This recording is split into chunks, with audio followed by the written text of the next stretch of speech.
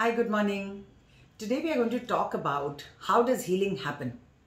So many people go to healers and they say, please heal us or heal our situation or heal our life. What are they asking for? They are actually asking for direction because they have become clueless about how to move forward in life.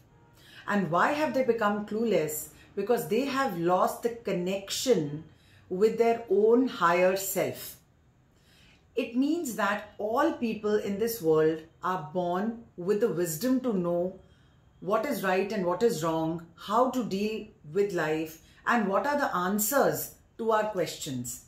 But when that connection is broken between you and your wisdom is when people start becoming clueless and wander about aimlessly, meditation after meditation, seeking gurus, seeking knowledge because they have become disconnected.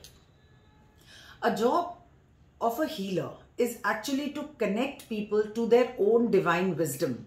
We can call it the higher self also. This is what a healer actually does. But what is the first step for someone to accept that this is the first step? So the first thing that we must be aware of is that we don't have to be in denial. When we are in denial, oh, I don't have this problem and I'm not looking for a solution, is when nobody can help you. So if you're seeking healing from anybody or seeking guidance or direction from anybody, the first step is acceptance and awareness of your problem. What is my problem? Why am I seeking help? A simple thing could be I'm seeking help for my relationship, I'm seeking help for my own growth, my low confidence, I'm seeking help because I get triggered by others, I'm seeking help because I'm stuck with money, I'm seeking help because I have recurrent health issues and I'm not sure why, I'm seeking help because I want to be more peaceful and happy. Simple step number 1 in your diary, please write why are you seeking help. And a good healer will be able to make you understand that what lies beneath this issue.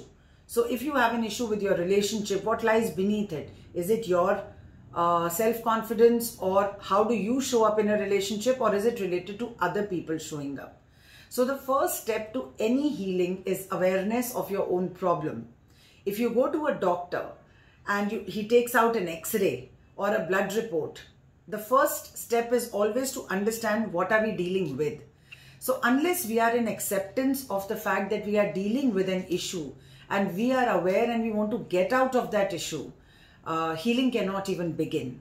So keep watching this series for the next step and have a great day.